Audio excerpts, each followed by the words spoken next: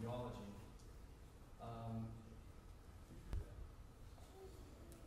I'd like to read a quote from Ellen White regarding music.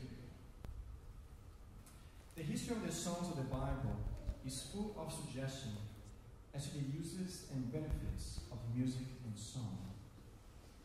Music is often perverted to serve purposes of evil, and it thus becomes one of the most alluring agencies of temptation. But, rightly employed, it is a precious gift of God designed to uplift the thoughts to high and noble themes, to inspire and elevate the soul. Our desire this evening is not to bring glory to ourselves, but use music to elevate Christ. So, as we begin, I'd like to have another word of prayer. Heavenly Father, thank you for traveling mercies. Thank you for the gift of music. Lord, we are frail human beings, and our worship to you must be very faulty. But Lord, we ask you to forgive us, and you cover us with the blood of Christ, and you wash us clean like snow, Lord. We pray this evening, the music here performed may invite your angels to abide with us, and also, most importantly, your Holy Spirit into our hearts. Please change us in Jesus' name.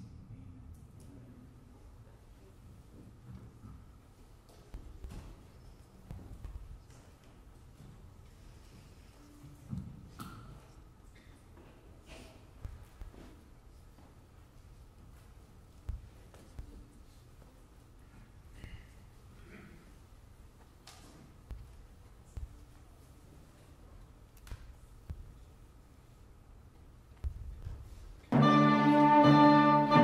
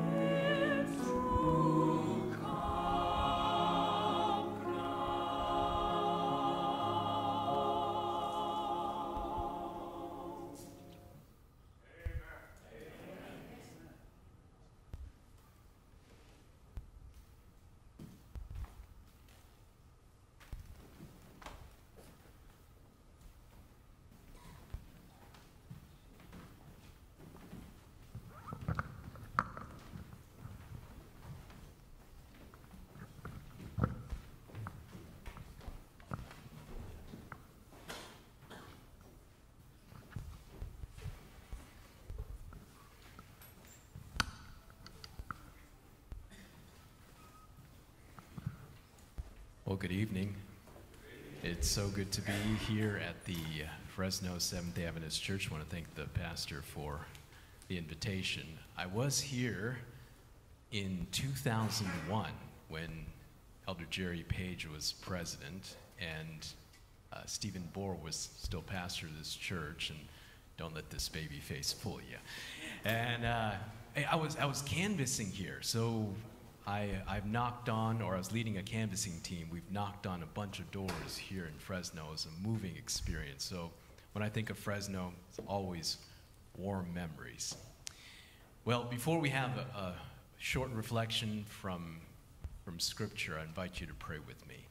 Father in heaven, thank you for your people that have gathered together this evening to seek your face, to be uplifted by sacred music, and to spend a few moments to reflect on heavenly themes. So we pray for your Holy Spirit to attend us tonight. Lord, you know that my feet are made of clay, and I pray that you would use this weak vessel for your glory. In Jesus' name, amen. A number of years ago, I had the privilege of traveling to West Africa. I took some time during my college years and went to Cameroon, West Africa, and it's something about my blood type. Mosquitoes love me. And I can be in a room, no one else is being bitten, and they're just swarming all over me. Anyone here like that? And so I was getting chewed up this whole mission trip. There were even mosquitoes at the airport. Couldn't believe it. Swatting myself with to spend the night there. Welts all over my body. Finally, I come back to the States, and it was around December. Flu-like symptoms, and there was something going around campus at the time, so I naturally assumed it was the cold or the flu or something like that. And I'm your typical male. I'm allergic to needles and nurses. Even to this day, my wife has to schedule doctor's appointments for me because I can't go on my own.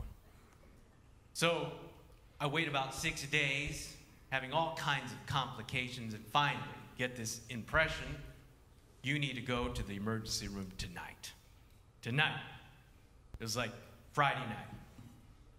So I get bundled up. My parents take me to the emergency room, and fortunately that evening there was a physician on call that had been to Africa. He had actually practiced in Africa. And he took one look at me and he said, "David, I'm not even going to wait for the blood test to come back because it could take 3 or 4 days. In my estimation, you could be dead because I think you have malaria." And a very quick education on what malaria was: a mosquito bites you and they leave a gift. How nice. They leave a parasite in your bloodstream, and it incubates in your liver, and then they go into your red blood cells, and that red blood cell bursts. I had a strain of malaria called falciparum, and sometimes it kills you after 7 days. It had been 6 days. And there I was, 19 years of age, and I'm thinking, it could be over.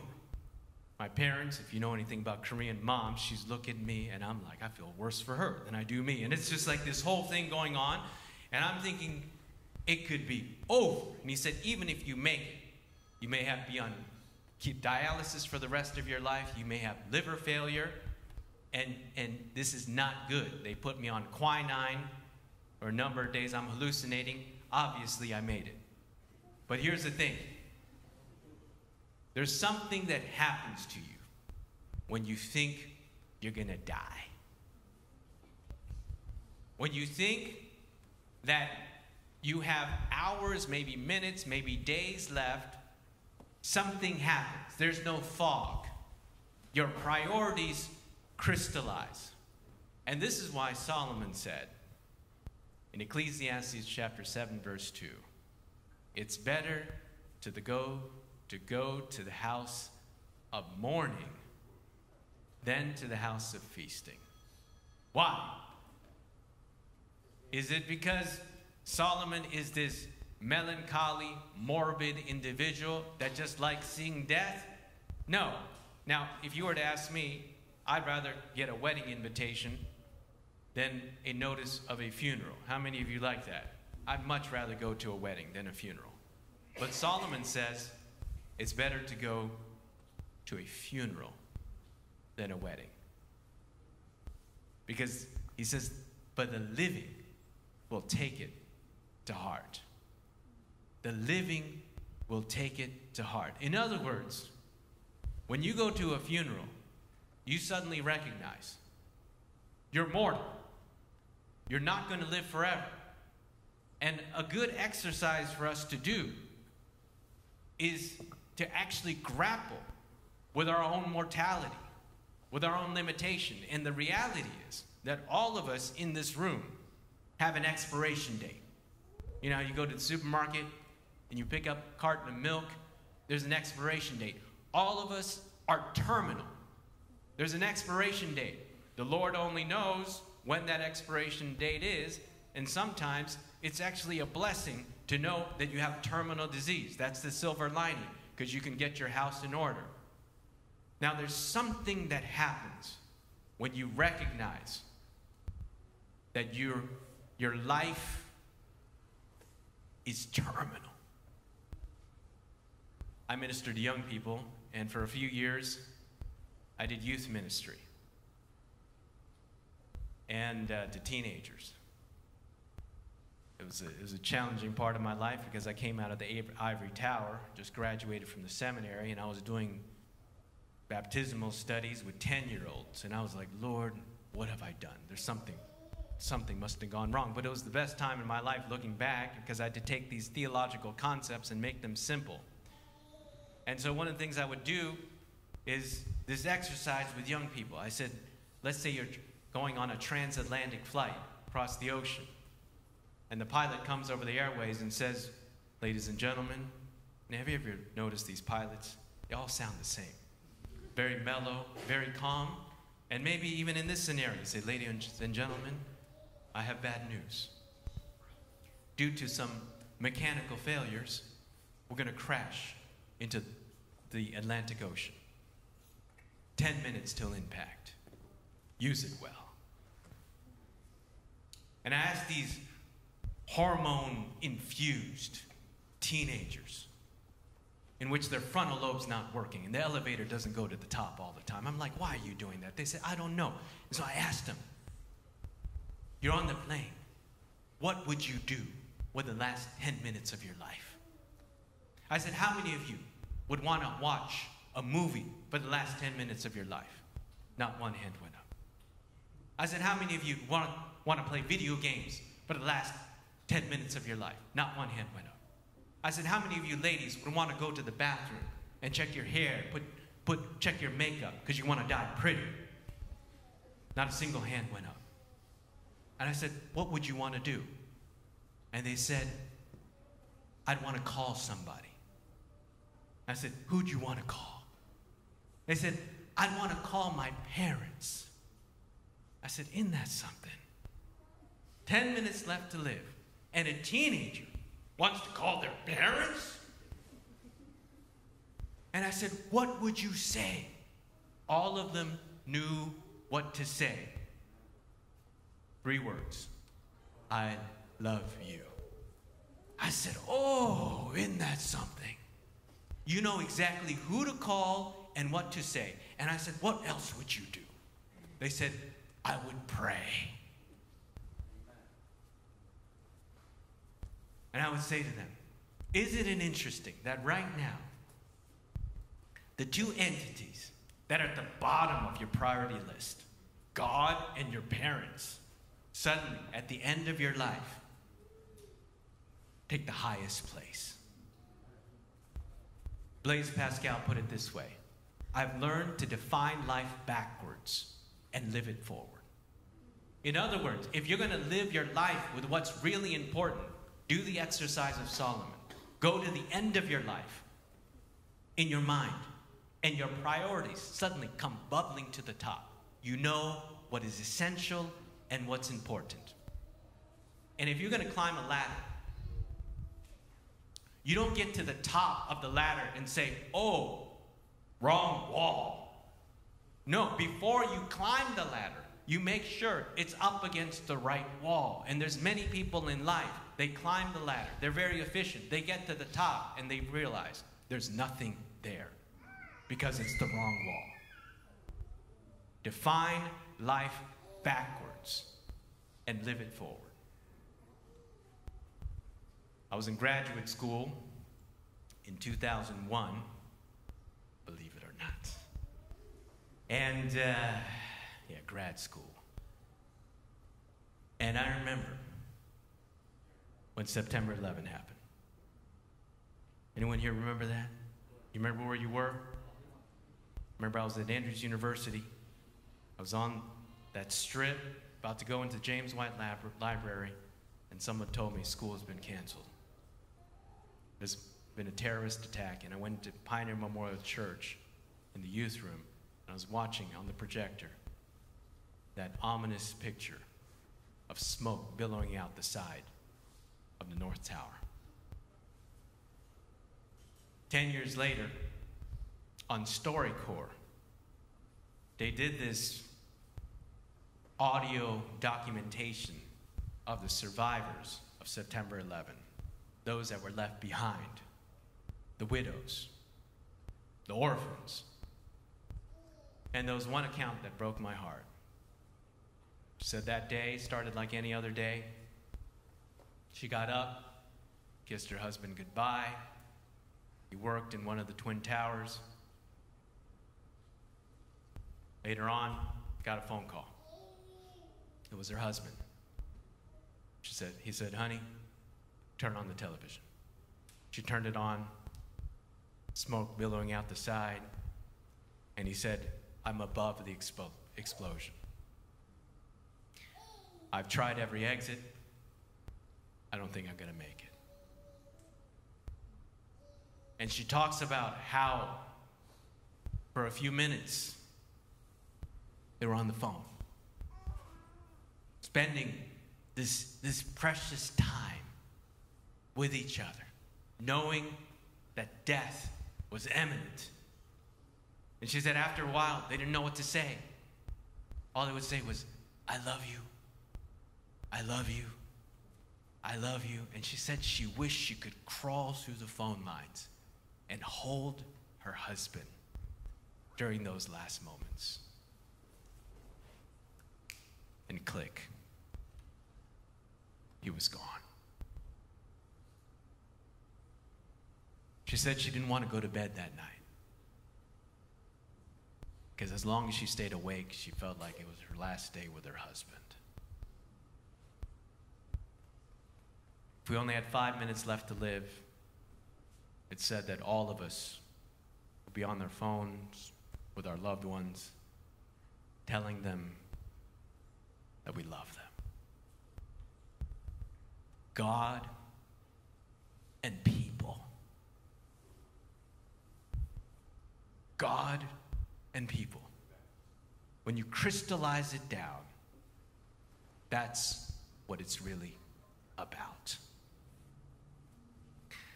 I was talking to a group of academy students a couple weeks back, and I asked them, hey, when were you born? They're like, 2005. I was like, oh, okay. I said, 2005. And let's say you're a good Seventh-day Adventist, you follow the health message, you live to 2090. That's a good life. 2009. 2005 to 2090. And let's say the Lord Jesus doesn't come, and I pray he does before then. 2005, 2090. I said, hey, isn't that a pretty good life? That's a pretty good life, huh? And how do you want that dash to be? Look at your tombstone. Imagine it. It's all there, nice granite stone in an opulent cemetery somewhere, groomed nicely. Your tombstone, 2005 to 2090 dash. And I said, that dash represents your life. Kind of traumatic thing. I mean, we're feeding them sushi and boba. They're like, yeah. I said, sorry, indigestion. What do you want that dash to be? Do you want it to be, oh, I went, got a nice job, I went to Loma Linda, became a medical doctor, drove an SUV, white picket fence, golden retriever, had a couple kids. Now I went to church, threw a couple bucks in the offering plate. Nice nest egg, 401k, traveled in Europe, and you die. I said, how many of you think that's all right? And they're all thinking. And I said, let's do a different exercise. Let's say you're going to die in 5 years. And you know in 2009, April, it's over. And you know, 5 years. I said, how would you live your life? And you know what they said? I'd be a missionary. And I said, you'd be a what? They said, I'd be a missionary. I said, why? Because I want to live for something greater than myself. And I was like, hey, what's the difference between 5 years and 90 years? Or 85, or whatever it is, or even 100. The difference is you think you can have your cake and eat it too, but suddenly you're limited with 5 and you want to live it for something greater than yourself. But in the end, whether it's 5, 10, 50, or 100 years, it's still terminal. And true happiness comes from living for living with those two entities as our highest priority, God and people. When you boil it all down, Solomon says, go to the end of your life, figure out what the values and priorities are, and you live your life accordingly. I was in a ministerial meeting in the Michigan conference, and one of the pastors got up. He said, I want to give a testimony. That my wife is a prayer warrior. And she was praying to God before she went to bed. And she said, Lord, show me your heart. I want to see your heart. Please show me the heart of God. She fell asleep. While she was sleeping, she had a dream. And in this dream, she was inside the city of the New Jerusalem. It was after the millennium, and she could see through the transparent gold walls. And she's there in the wonder of the celestial city, just in awe, and she's looking out on the horizon in her dream, and she sees a shadow that's covering the whole horizon. And it's moving very rapidly toward the city. And she looks, and as the shadow gets closer, she can see that it's people, a host of people coming very rapidly toward the city. And she could make out the faces of the people that are coming, and there's one face that gripped her heart. It was her son. Her son was outside of the city, and she was on the inside. And she says in this dream, she's breaking down with emotion, recognizing that her son is lost. But she's saved, and she's inside the city, and she said in the dream, her son comes to the walls of the New Jerusalem, puts his hands on the walls, and she's looking through the walls at her son, and her son is saying something. And she could make out, she couldn't hear him, but she could make out what he's saying by reading his lips, and this is what he's saying. He's saying, Mom, let me in. Let me in. And she's breaking down crying, and she turned to try to let him in. She realized she couldn't, and she heard the voice, the time has come, and she woke up.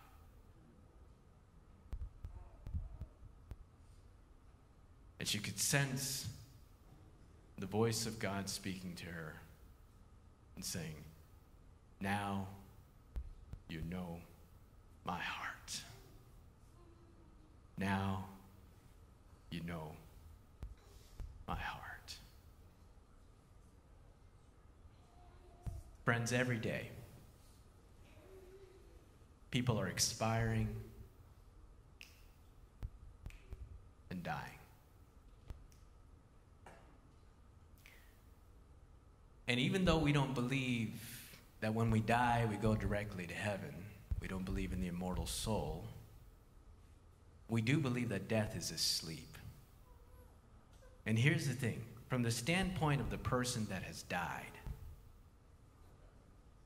let's say I'm going down the freeway, semi-truck doesn't see me, boom.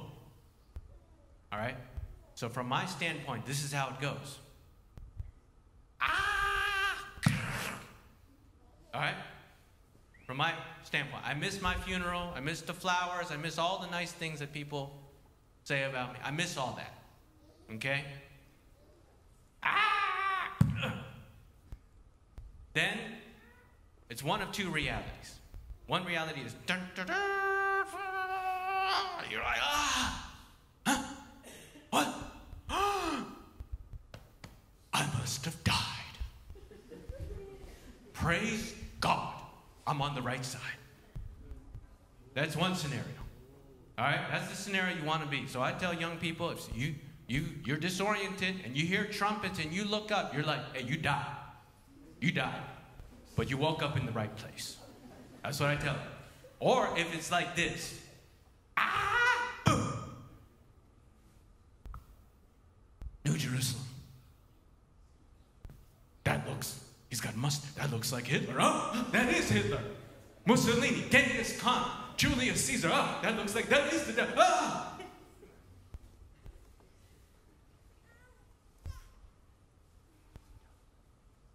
The New Jerusalem, 1,000 years later, that's the reality. So every day, people are expiring, and they're waking up from their vantage point in one reality or the other. And we have the unique opportunity, here and now, while our hearts are still beating, while our lungs are still taking in oxygen, and we're still in our right minds, to number one, determine whether we're right with God. Amen? Amen? And number two, to make sure that as many people on planet Earth that we have interaction with, our friends, families, loved ones, neighbors, whoever it may be, are waking up, if they expire, in the first resurrection and not the second one. That's why we're here. That's why we're here. This life is a probationary life. It's a vapor. Goes like that. And it's determined where we're going to spend eternity. If Elon Musk comes to us and says, look, if you give me your penny, I'll deposit directly into your bank account $1 billion right now. Would you do it? You better believe it. And yet God says, give me your penny in exchange for eternity. And we're like, oh, I have my 1976 polished penny. I don't know, Lord. Don't call me, I'll call you. We've been duped into this reality.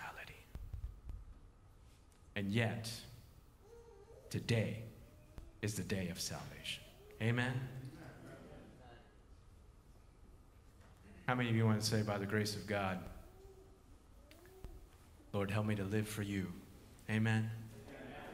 And help me to ensure that as many people are there in the first resurrection.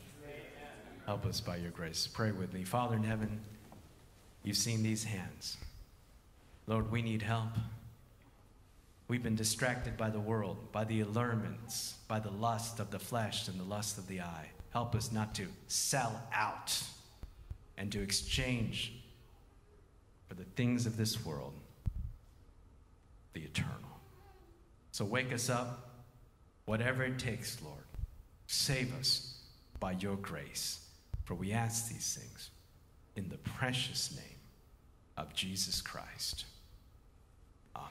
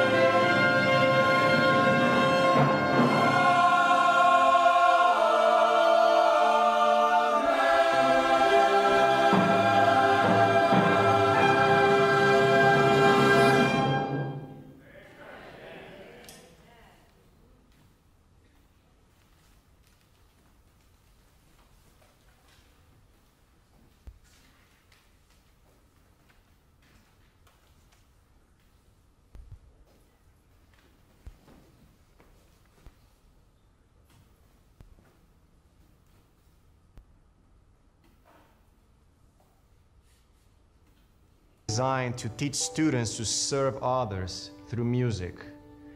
Music is a calling from God. Music is part of my DNA, is who I am. Music is a way to express thoughts and feelings, very deep ones. It's how we communicate the things that can't be spoken, but that also can't remain silent. And most importantly, it's a way in which I can glorify God and a way in which I can worship Him. I chose Weimar University for the sole reason that I realized the true value of Christ-centered education and Christ-centered music.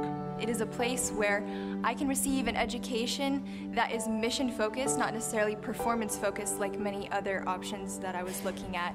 Right now it is the only school that tries to follow the blueprint of true education that has a music program. Our performance ensembles have many opportunities to share the work that we do here. Last year we had our university orchestra traveling to Japan, and this year we have our choir going to New Zealand to reach others. Among those things, we also have opportunity to reach people in our community through our TCI program, as well as opportunity to reach people that come and visit our campus that are participating in the New Start and the Depression Recovery Program. And the students who are involved in the music program get to actually interact with these patients and serve them. So you have tons of playing experience. You get to touch so many lives. After I leave Weimar, I might be a music teacher.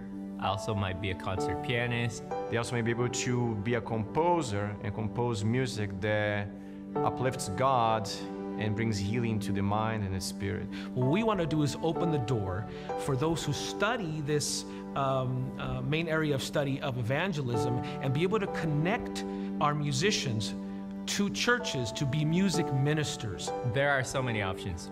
We'll see where God leads. The music program is accredited.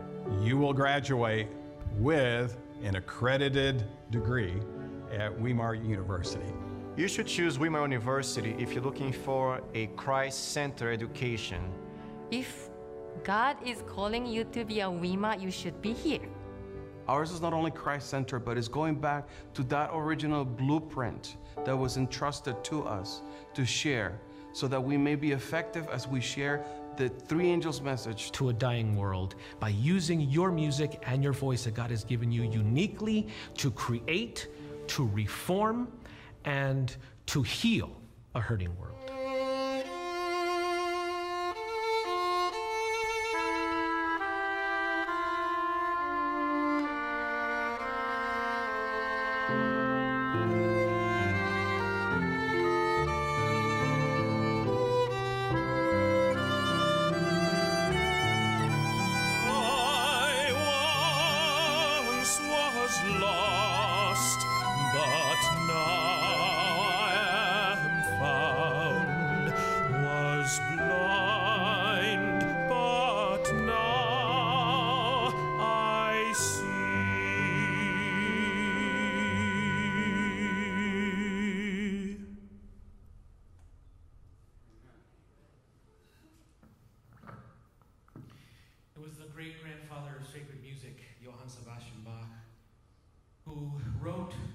Music should be to the glory of God and the refreshment of the Spirit.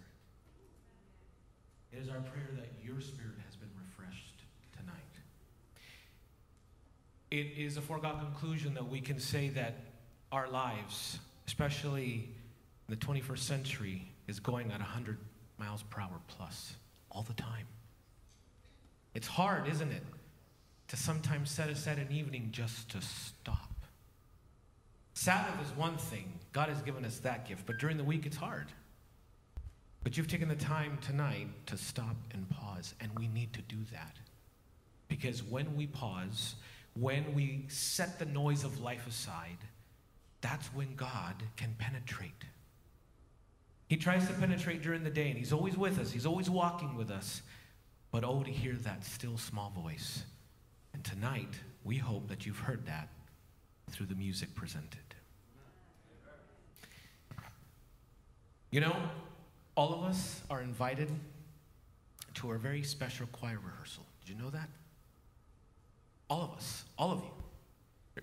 So many people, I'm one of the voice teachers on campus, And so many people, first thing they come to me and tell me is, I really can't sing. No, you can. You want to know why? Because when God created us, he created us with something very special, an instrument. The only instrument God ever created is what? The voice. All of us.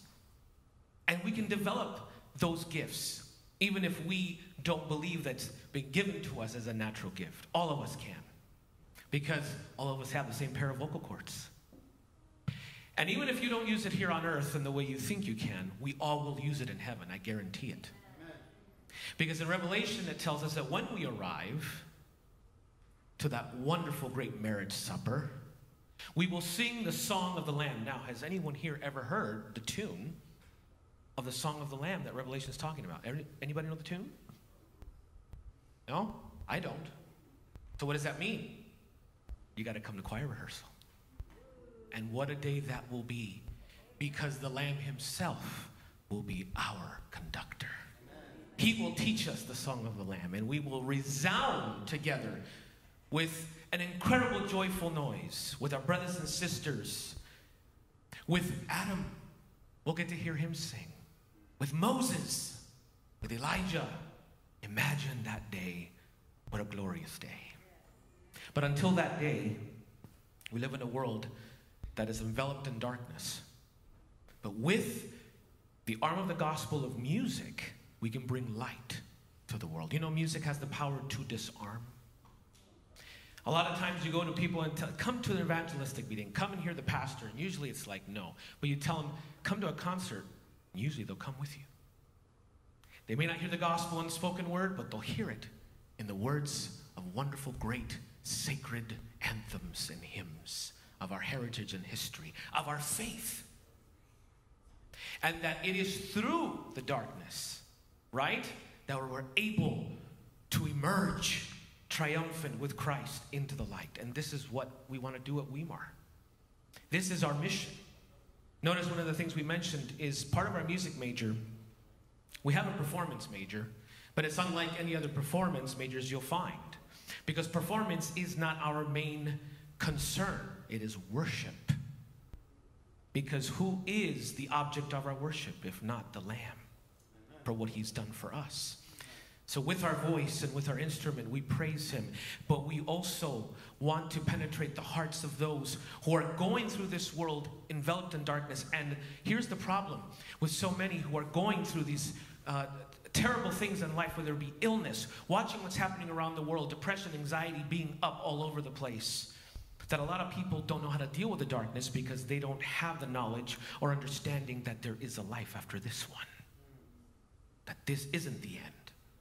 So how do we tell them? Through the stories that we tell through our music, through our own witness, through our own experience. Because we've been created to be voices for his agency. You all have been called for that. No matter what the gift is, share it.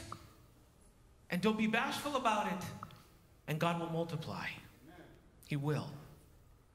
But as we continue to walk as pilgrims on this side of heaven towards the New Jerusalem, we walk in hope and in faith, because it is only in struggle that we can really exercise faith.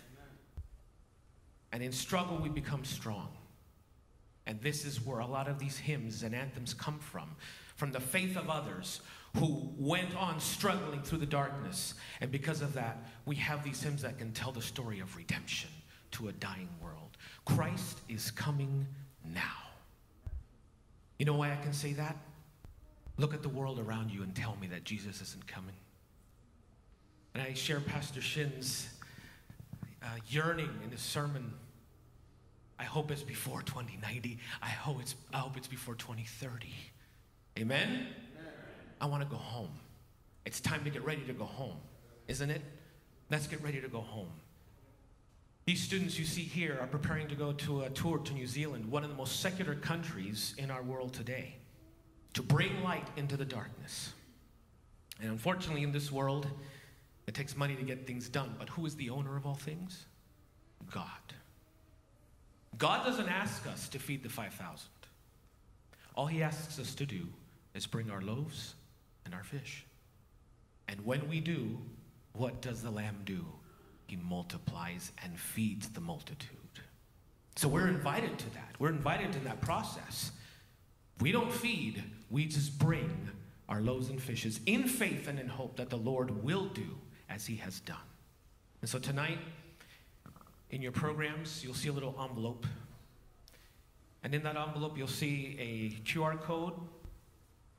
And you can also place your loaves and fish inside of that envelope. You can mail it in. You can come and talk to us about how you want your donation to be used. You'll see that there are plans for the music department in the coming years. And as long as the Lord has us here, we continue walking in that hope. But walking with support and prayers from our brothers and sisters like you. Because it's because of brothers and sisters like you that programs like this exist. We can't do it without the body. In fact, if you go to Acts chapter 4, do you want to see the church at work? Who the true church is? In Acts chapter 4, what happens? Peter and John have come back from being imprisoned, and they're rejoicing about it. Can you imagine coming home from prison? You'd be happy to be home after all. But going through the sufferings of Christ, they were excited about it. They finally had reached that moment when they understood what it meant to suffer for Christ, and they all gave their lives for Christ gladly in the end. And so, what did they do? They prayed with those that had been converted, and when they prayed, what happened? The Holy Spirit came down on them a second time. And then, if you read verses 30 and on, what does it say? They were of one mind and one heart. And what did they do in response when they received the Holy Spirit? They gave of what they had so no one lacked. That's the church. Amen? That's what the church is supposed to be. And so we ask and we pray that you'll join us in this mission to help our students to be able to go and be the light in the darkness by giving your loaves and your fish. As we end tonight, we thank you for your presence, for what you're able to give. And as we share this last anthem of our Christian heritage, Amazing Grace, let us envision and imagine in our minds the day when we'll be able to sing this anthem together before the throne.